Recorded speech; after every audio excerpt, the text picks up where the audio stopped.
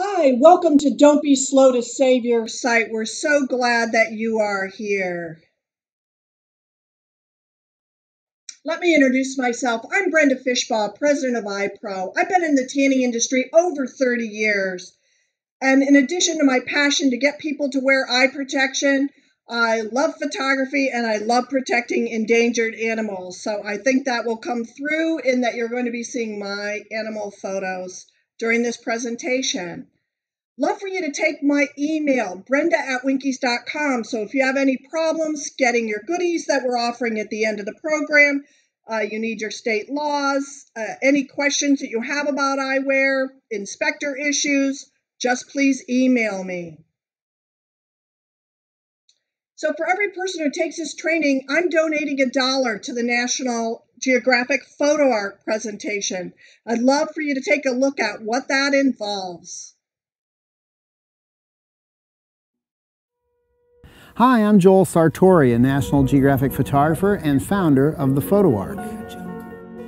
The Photo Arc is a 25-year project to document every captive species on Earth, half of which will be threatened with extinction in the coming decades. The goal is to get the public to care and be moved to save species while there's still time. We use studio lighting and black and white backgrounds so that all animals are equal. A mouse becomes as charming as an elephant, a tiger beetle as magnificent as a tiger. We've photographed thousands of species over the years, working at hundreds of zoos, aquariums, captive breeders, and wildlife rehab centers. We give the pictures away, free of charge, to each place we work. The Photo Arc gives a voice to the voiceless. For many animals, this is the only time they'll be photographed well, and the only real publicity they'll ever get.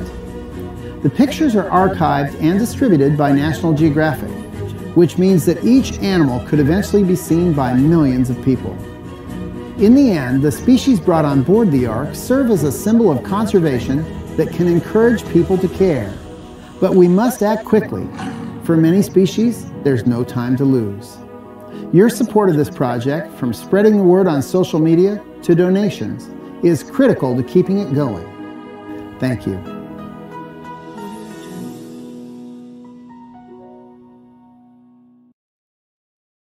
So I've made a donation to the National Geographic Photo Arc to get us started on this. So for every person who takes this training, I'm donating $1. So if you think about the thousands of people taking this training worldwide, we can really make a difference together. So we want you to have something too. We're giving you a certificate for becoming an eye protection expert. They'll be personalized with your name and we'll be sending that out. Now hang on to the end because I'm going to be giving you a secret and a secret password to be able to get a lot of goodies that we're going to be sending you. So you'll want to have your paper handy to write that down. There's no other way to get it other than the slide I'm going to give you with a special website that's not available any other way with our password. We're also going to give you our social media badge. This is great for your website, great for placing on your social media to show what a professional salon you are. So I'd love you to number your paper from 1 to 20. You will need a paper. We're going to do a quiz and see how you're doing. You can pause this presentation at any time if you want to see how, if you want to answer the questions more thoroughly, if you're in a group or anything like that. So let's see how smart you are about eye protection. So the first question is, what's the #1 reason tanners seek medical attention after a single session? Is it that their body's sunburned? Is it tingle products making them think they have a rash? Is it sunburned face? Or is it photokeratitis? Now think about this. Why the heck are people seeking medical attention after coming to a tanning salon? They should just be leaving tan and looking great, right? But we're not. We're sending people to get medical attention worldwide, which is insane. So let's look at what this reason is. The #1 reason is corneal burn. It's damaging your eye. It doesn't even have to be a full session to have photokeratitis. Your eyes can be closed. And it is red, itchy, watery eyes, very painful. You have to go to a doctor and get special drops to kill the pain and often have your eye bandaged. It really weakens your cornea to have this done. The FDA reported 12,000 tanners per year. Now, I'm hoping that our trainings have made a difference on this. So I'm actually getting new numbers from the Food and Drug Administration. So you can email me for that information when that information is finally available. But we can cut this number down to 0 if people just wear the compliant eyewear for their country, right? So to help you educate your tanners on this, we've created a new item called Stand Up for Eye Protection to explain it. And you'll purchase just a plastic display stand at your local office supply store and put in our double-sided sheet in that for people. And this is very easy, quick wipe down for cleanliness in your salon. So there's the information on photokeratitis you'll be able to share with your tanners right away and just hand them that stand. So that was our first question. Our second question is now that was after a single session. You can get photokeratitis, but what about if they've tanned multiple sessions without eyewear? What are they likely going to experience? Color vision loss, night vision loss, cataracts, or macular degeneration? So this is actually a multiple answer, so choose carefully. After about 20 sessions, what would people notice? It's A and B. Color vision and night vision will start to diminish very quickly. And let me point out that photokeratitis and night vision, color vision all happen indoors and outdoors. It's a cumulative based on your experience with both tanning indoors and outdoors. So let's talk about night vision first. So that's when it's really hard to drive. So you might have parents or grandparents that don't want to drive anymore at night. You don't want this to happen to you. It's very scary when you don't see the lines and you can't read the signs. And so make sure you're wearing sunglasses outside and wearing compliant eye protection inside. So for color vision, we're going to actually just take a color vision quiz together. So I have an animal in this square. Can you see what animal it is? Now, this is not color blindness, which is a male trait, mostly male trait. Blue greens and red greens and red browns getting confused. And this is where your rods and cones are damaged and you don't see the variations in simple colors. So this is a butterfly. I'm going to show it to you again. It's a butterfly. And here's another animal. It's an elephant. It's an elephant. So this is what you can share with your tanners with our sheet. We don't want you to lose your color vision. Only tigers look good in black and white.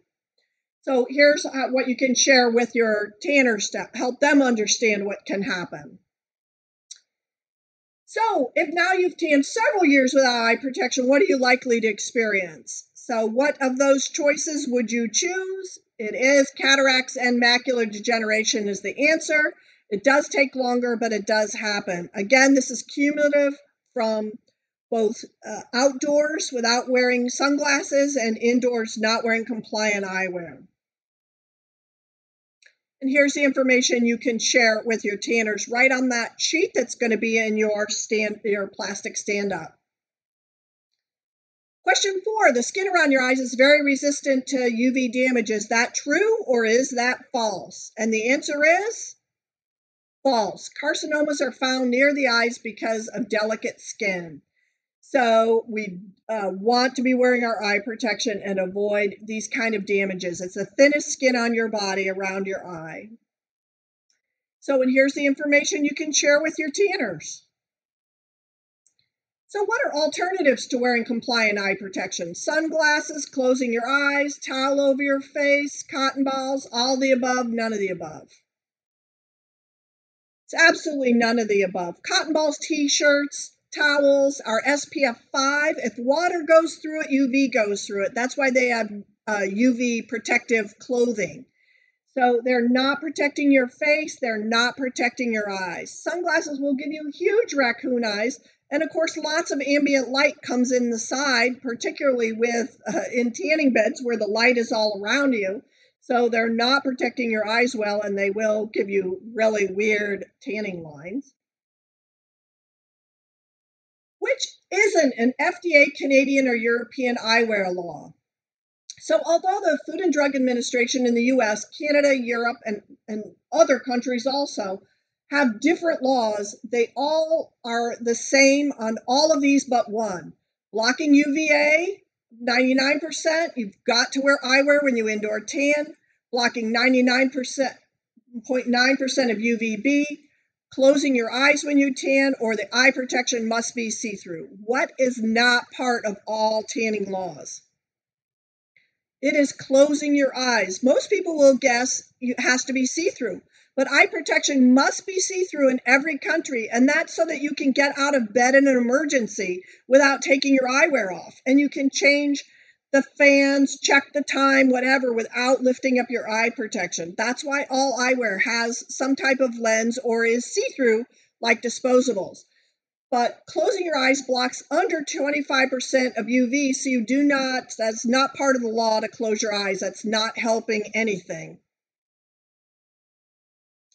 So are you confused about your laws? It is very confusing right now. We have some countries harmonizing. We have some countries like England leaving with Brexit. So if you have questions about what your country or your state is doing currently, email me at brenda@winkies.com.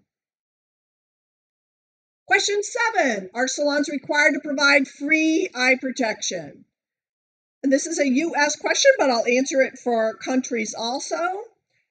Depending on the state of the U.S. is one answer. Yes, you do have to provide free eye protection. No, you do not have to provide free eye protection. And in the United States, it is by state. Ohio, Pennsylvania, Texas do require free eye protection at the moment.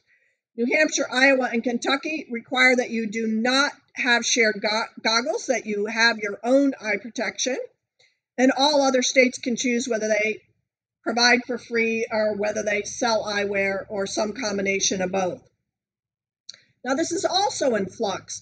Pennsylvania is looking to move to states can choose or that you're required to have your own eyewear. And New Hampshire is looking to move to that you can choose.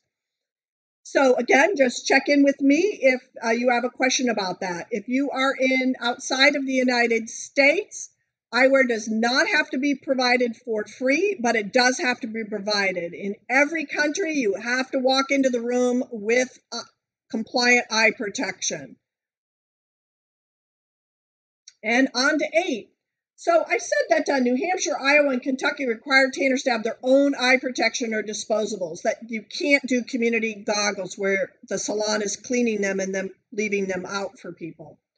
Is that because they want the salons to make more income? Is that because they're trying to stop spreading diseases with community goggles? Or is it they didn't know that salons could sanitize goggles? And the answer is that they're trying to avoid eye infections when tanners wear their own eye protection and use disposables. So that's why some states require that everyone own their own eyewear. Obviously, they're more invested in it. They're going to keep it cleaner and a great way to keep infections like pink eye down. So what's the best eye protection for stand-up units? Disposables, goggles with straps, holding 2 goggle cups in place while you're in the stand-up, or you can put the goggle cups in your eye sockets and squeeze to hold them in place while you're in the stand-up. It's obviously disposables. Medical adhesive holds disposables in place against those big fans in stand-ups. There's no nose bridge or straps through the hair. Disposables also have great visibility. Do make sure that your clients are putting together the disposables properly and they're wearing them properly so they're not upside down or anything like that. They're made properly to hold on with those big fans going. And we're going to have a word from our sponsor, and that's always me. So I think the best eye protection is Winkies. There's no nose bridge. You can see the whole nose is completely doesn't have any straps over it or anything like that. Nobody wants to put a string through their hair. Medical adhesive holds them in place. They have great visibility, so you can be dancing around in the stand-up and not be crashing into walls. This is our product, Ultra Gold Winkies. It comes flat. It's dispensed, so it's not exposed to contaminants, and then you fold it into a cone and put it on your eyes. The fold goes at the top. And we're back to our regularly scheduled program. This is my husband and I in Kenya, and that's a pod of hippos behind us. So question 10, what's the most commonly caused from improperly cleaned goggles? What's the most commonly caused? So we're looking for a simple one answer here. Conjunctivitis, molluscum contagiosum, colds and flu, or herpes simplex. What is the most common thing to get from improperly cleaned goggles? It's colds and flu. Our eyes are mucous membranes, and that's why your mom told you to keep your hands away from your mouth, keep your hands away from your eyes. That's a straight pathway into the body, and so you want to make sure that you're keeping your goggles clean, and that will keep the colds and flu down. These can also happen. Conjunctivitis is pink eye, herpes simplex, and molluscum contagiosum. So you can use our stand-up eye protection to explain this to your tanners too. This is the second side of it, and has this piece right here about colds and flu and how to avoid them by keeping your goggles clean. So what step is not required to clean goggles? So they need to be stored in a closed container. They need to soak for 10 minutes. The quat strip test needs to be used at 700 parts per million. That's like a litmus test. Change your solutions daily and allow to air dry. So one of those is not required for goggle cleaner in every country. And what is that?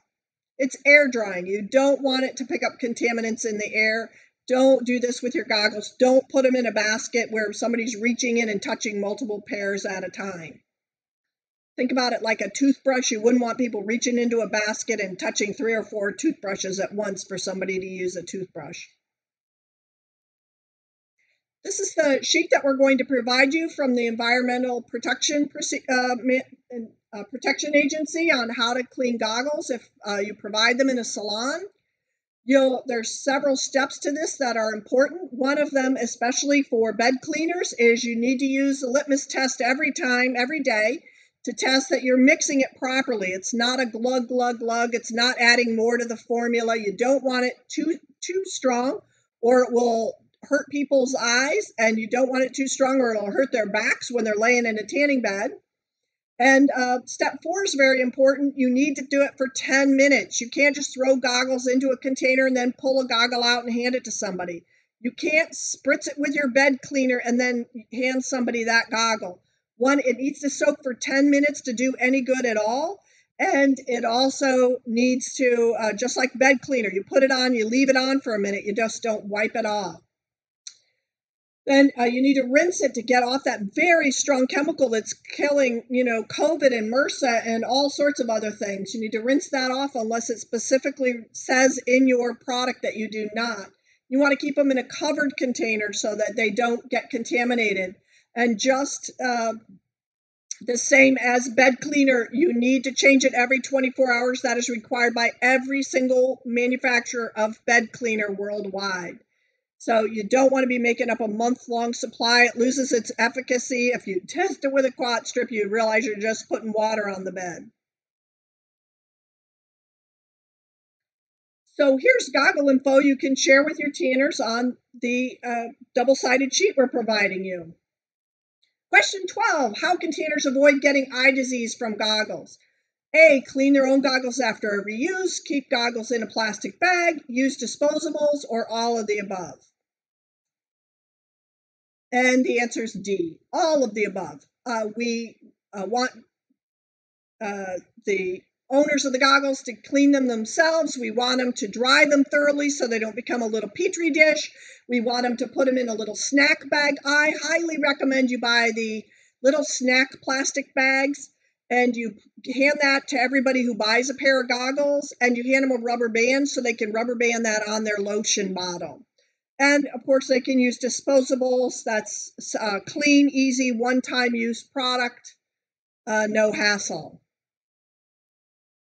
So I mentioned disposables. What's the biggest benefit? We're looking for the single biggest benefit.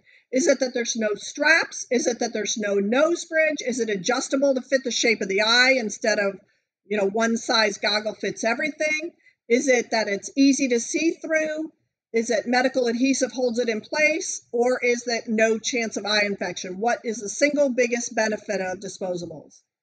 And absolutely, it's a one-time use product and you throw it away after use. And this is a social media meme that we have that explains that you wash your own goggles with antibacterial soap, you dry them, and then you store them in a resealable bag and handle only by the outer rims, so you're not getting your hands all over them. Think about it like the toothbrush. You don't want your hands carrying your toothbrush with your holding the bristles. Or you can use disposables. And a word from our sponsor. So this is our product line, Winkies. We have Winkies Ultra Gold, we have Lash Room Winkies, and we have Winkies Dark. They're adjustable to fit the shape of your eye. They all have great visibility and a complete UV block and meet the laws in every country. 14, should you carry eye protection for longer lashes? A, it's not important. B, yes, you should. C, no, you don't need to.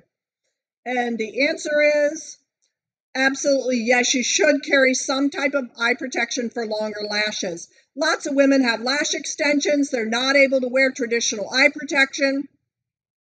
And they've spent a lot of money on those lashes, so provide them a product where those lashes will fit. We like our Lash Room product. You can see how deep the cone is here on the eyes. You still have great, amazing visibility to be able to adjust the tanning bed, and they're just a really comfortable, easy to wear product, same price as Winkies. And back to our regularly scheduled program. Question 15, why don't about half of your tanners wear eye protection? So some will argue with me it's not half, but certainly a big chunk of your tanners are not wearing eyewear. Maybe they're on their phones or something like that, but they're not wearing eyewear. Is it because the salon staff doesn't wear eye protection and so they're not making a case? Is it that tanners don't know they can damage their eyes? And that's why they're not wearing it. Tanners don't think your shared goggles are clean and they don't want to wear them. Staff isn't verifying tanners have eye protection. Tanners are trying to avoid raccoon eyes, or F, all of the above. And of course, it's all of the above. Tanners have lots of reasons why they're not wearing eyewear.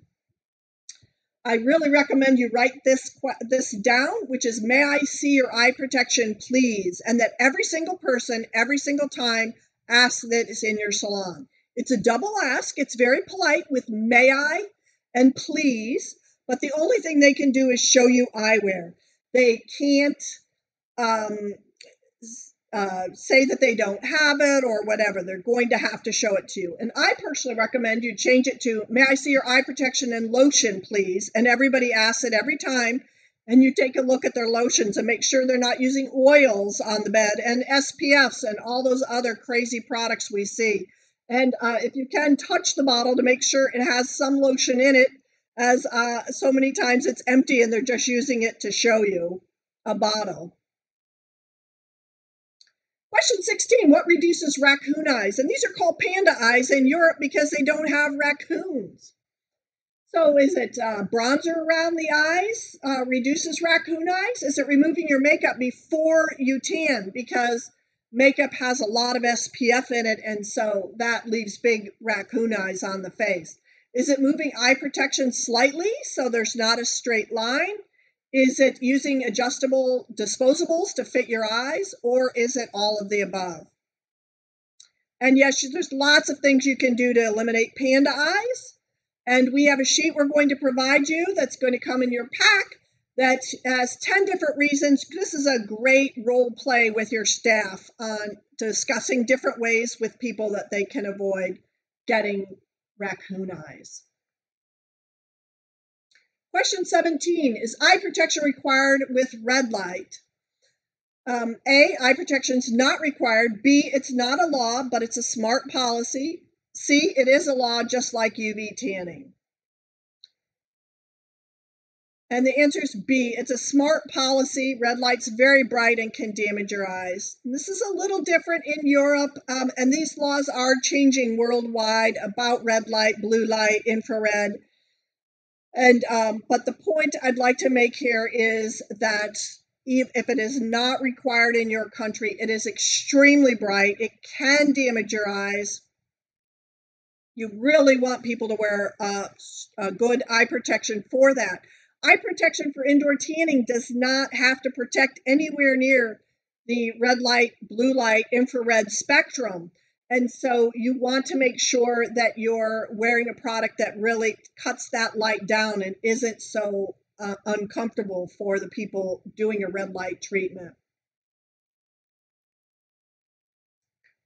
Is eye protection required when spray tanning? Eye protection's not required. It is a law, just like UV tanning, or it's not a law, but it's a really smart policy.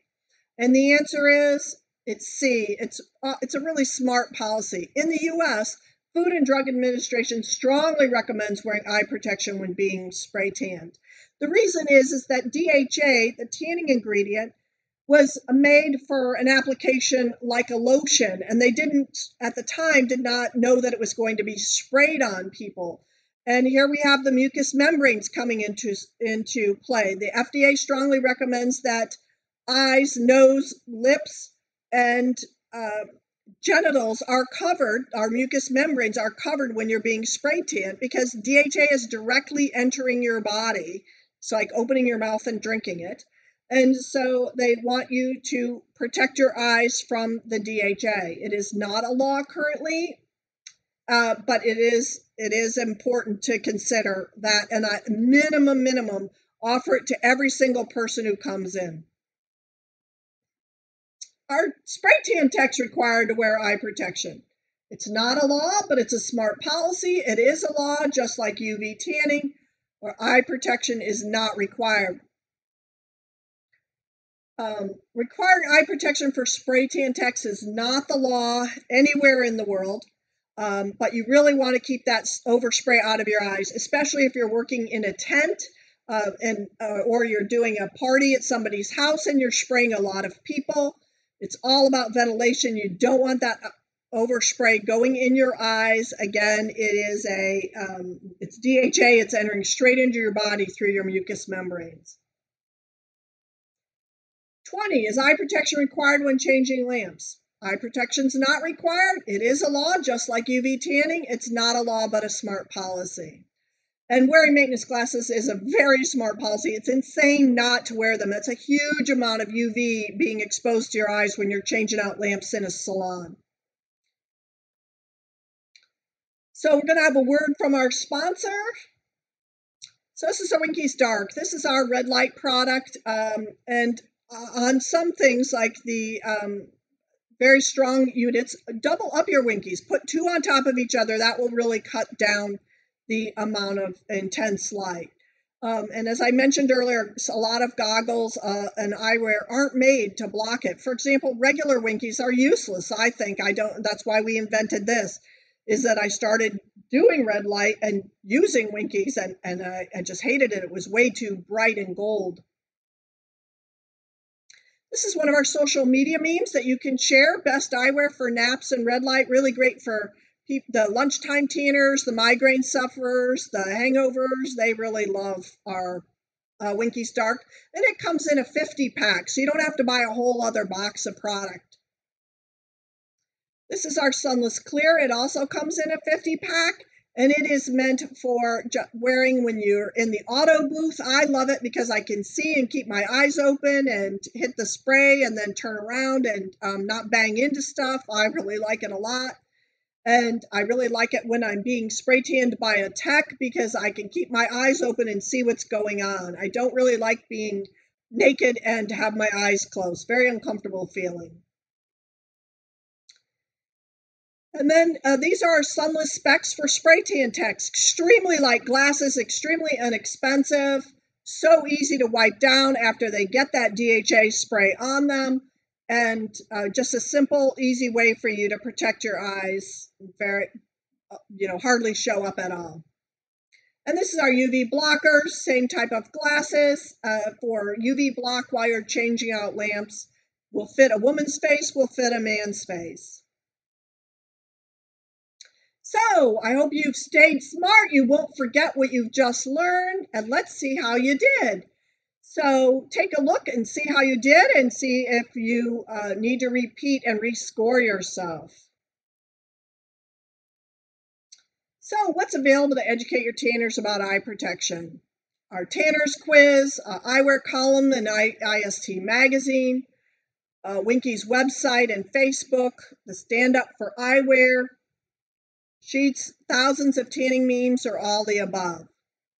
And this is all of the things that we have provided for you to educate your tanners. We're going to be sending you a lot of sheets that we discussed. You'll have our YouTube on how to fold Winkies, have our website. You'll be getting our badges and a whole bunch of samples that we'll be sending out to you. So we also have thousands of tanning memes that we'd love for you to go out to Instagram, Pinterest, Twitter, and Facebook and grab those. And we love shares. And I mentioned a secret site to get your certificates and for us to get your proper salon mailing address to mail you your package with everything in it. So this is the address. You're going to go to www.ipro.net/training. Very important to get that down exactly. That is not available anywhere else but right here. And the secret word is photo arc. And you'll be asked a secret word so we know what your package you're getting. ipro.net/training. So because you took this training, I just donated $1 to the photo arc. So thank you so much for that. Here's the letter that Joel Sartori, the photographer that we saw, fantastic photographer, has sent me for thanking me for the donation that we made to his cause.